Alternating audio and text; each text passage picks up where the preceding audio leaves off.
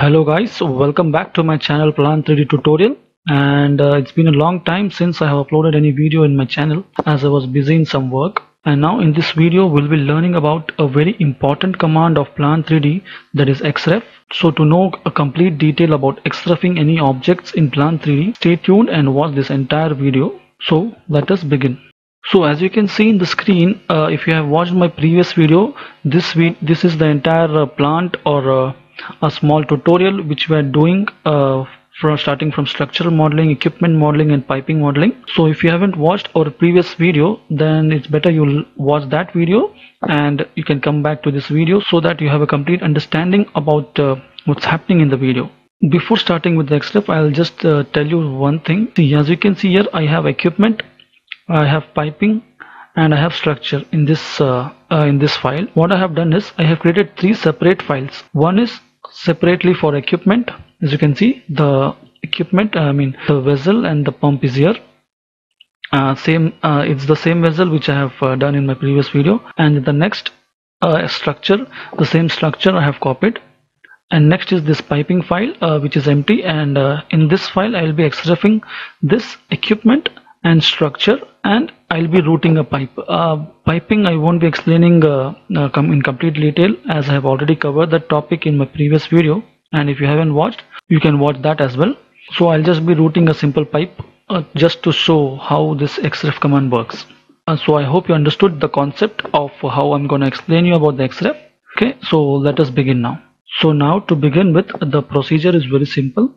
That is, as we are learning about XREFing objects, we have to use the command XREF. The meaning of XREF is just like using any object for reference. So I have given the XREF command, and you can see that this block has popped out. Okay, so this is all what we want for XREFing an object. So before using this command, let me tell you why we are using this XREF command. So for example, you are working for a company and there are different teams. One is for the equipment layout, one is for the structure, and one is for the piping. So different teams will be working on their respective fields. This structural team will be working on the structure, and this equipment team will be working on the equipment and the equipment layout, and the piping team will be working on the piping. So now to do piping, I cannot go to the same structural file on which the structural people has worked, or the equipment file where the equipment team has worked, and open that file and work for piping. What I'll do is I'll take those equipment layout, structure, everything as a reference in my piping file and use that as a reference. To make you understand in a more better way, let me just let me just implement what I have just said now. When you use the XREF command, this block pops out, and here you can see that you have some options. One is like attach image, drawing, attach point cloud and everything. Here it is just a refresh option. All you will be dealing with is only this first option. Okay, this first option. For now, as we are XREFing file format of DWG, that is AutoCAD files, we are XREFing. In the same manner, you can XREF different types of files, as you can see here. So now we'll be learning about DWG file. So now I'll click on attach DWG file. So next I have to go to the location of the file which you want to XREF. As in this case, I want to XREF the structure first. So I have placed the structure in this folder. Here you can see that I have given the name XREF structure. The name can be anything. I have just given this so that you understand. So I'll click on XREF structure and click open. And next we have some functions here. First, starting from the top, here we have the scale. Scale, as you can understand by the name, is the scale of the object which you are inserting. If you want the object in 1:1 scale, just uncheck it and put it has to be 1:1 here. XYZ coordinates should be 1. It is default, it is taken as 1. But if you want to increase the scale in X direction, Y direction, something predefined values, you can enter here. Or also, if you want to define the scale while after inserting, you can check this box. So now I want the scale to be 1:1. I'll just uncheck this and keep this 3 as 1. If you check on the uniform scale, you just need to enter one value here, and the same value will be taken for other two as well. So next we have this insertion point. Insertion point is nothing but the location or in the XYZ coordinate where you want to place your XREF object. Same as the scale, we have this specify on screen option in insertion point as well. If you check this box, you can place the XREF object while you are inserting on the screen. But if you know some predefined values where you want to place the XREF object, then you can put the values here. Or if you want to place the object at the 0 origin, you can just put 0 here. Okay, next we have this here attach and overlay option. I'll explain you this attach and overlay option in some time, but just remember that now we are just attaching the item, not overlaying. We are attaching the item now. This path type, you need not worry, you do not need to change anything here. You can just ignore this part as it is not much important for you. And next, rotation, as the name, it enables you to rotate the XREF object by any predefined degree, or if you want to rotate after insertion, you can check this box. Okay, this is the unit, so this also you do not change. These units should be same as the project units what you give while creation of the project. Okay, so this was all about this table. Just remember that we have used the attach option here, and my XREF will go on the 0 coordinate with scale of 1. I will just click on OK. See, my XREF is here. As you can see, if I click on this XREF, the entire object is being selected. But in this case, if I select anywhere, individual items can be selected. But since this is an XREF file, I cannot edit anything here. It is just a reference. So next, in the same manner, I'll XREF the equipment. So now for XREFing also, I'll use a command, that is XA, X attach. That is, if I click on the same table where I have to select, the file will open. Either you can use the XA command, or you can go here and select attach drawing. Okay, both are same. So now I have to XREF the equipments. Okay, these are my XREF equipments. I'll open them and same, I won't change anything here. I want my objects to be at the same location where they are in the original file. I'll click on OK. You can see I have XREF this equipment. If I select one equipment, both are getting selected because we have two equipments here in the same file. Okay, so I have XREF this file to my XREF piping drawing. Before this, I had to tell you something. I go to attach. I wanted to actually overlay the equipment file which I missed. So to overlay or attach, one way is that you select while inserting the file itself that you want to overlay or attach. Okay, the other way is, I'll just cancel this. See, this is my overlay. So when I click this XREF equipment file name is getting highlighted in this XREF bar. Okay, so here if I just scroll to the right, you can see the type, that is attach. That is it is telling that this XREF is attached in this file. So if I want the file to be overlaid, I can just double click on this attach. Now you can see it has been overlaid.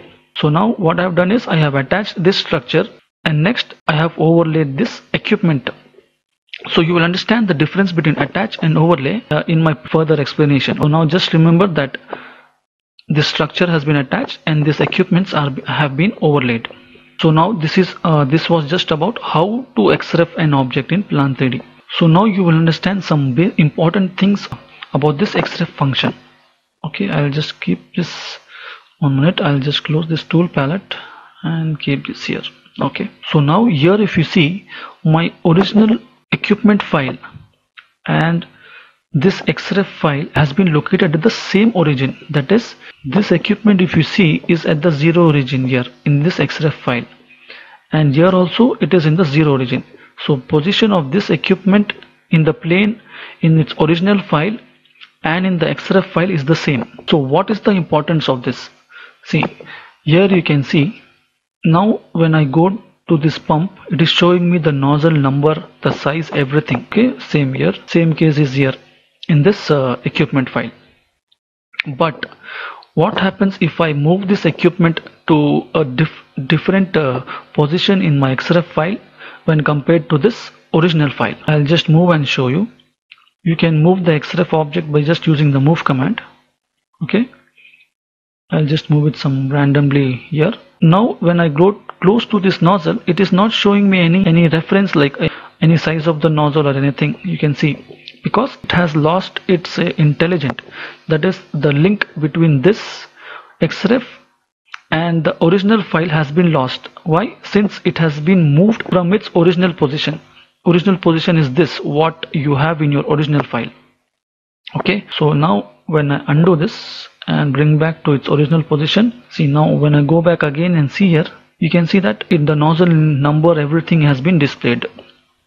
See, the importance of this is when you're routing a line, like when I route this, I select the node, okay, and it's successfully getting routed. I'll just connect it to this tank nozzle.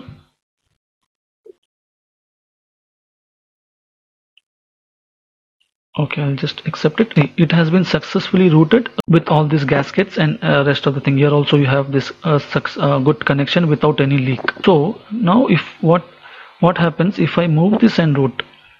See, if I move here and try to route it,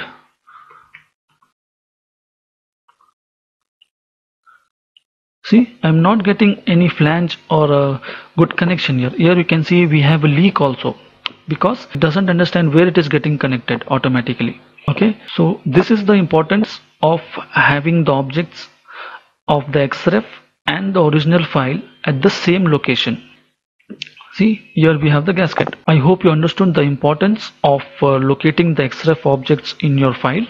That is, if you want to get a successful connection, you always need to have the equipments at the same location which they are present in their original file. So next we'll be learning about what is the difference between overlay and attach. For that I need to create an orthographic drawing. So I'll just create it, and in my previous videos I have explained you everything about orthographic drawings as well. So if you haven't watched those videos, then you can watch them as well to have a very good understanding about Plan 3D. Name it as XREF Ortho.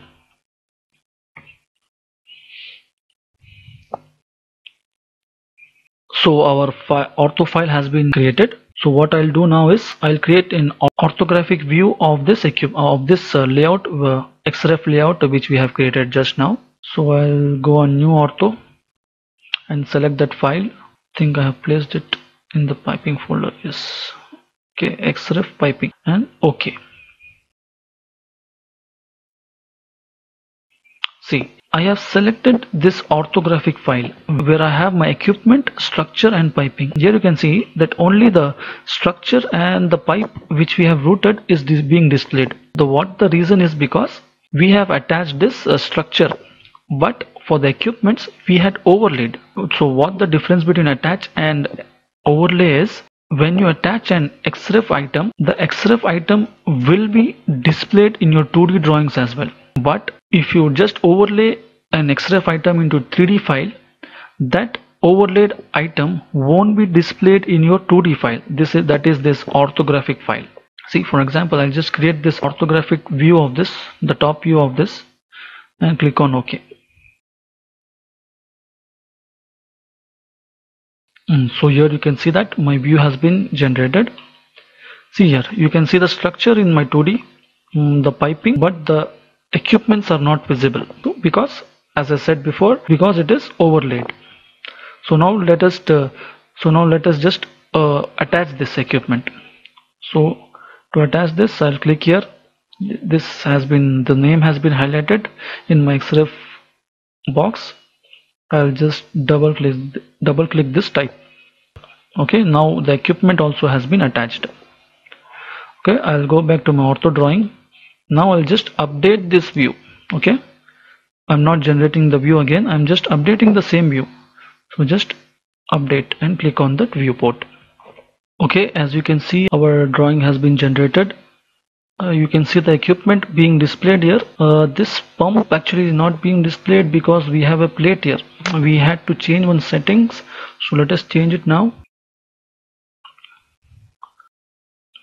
The setting is hidden line piping. I have to give it as all hidden lines.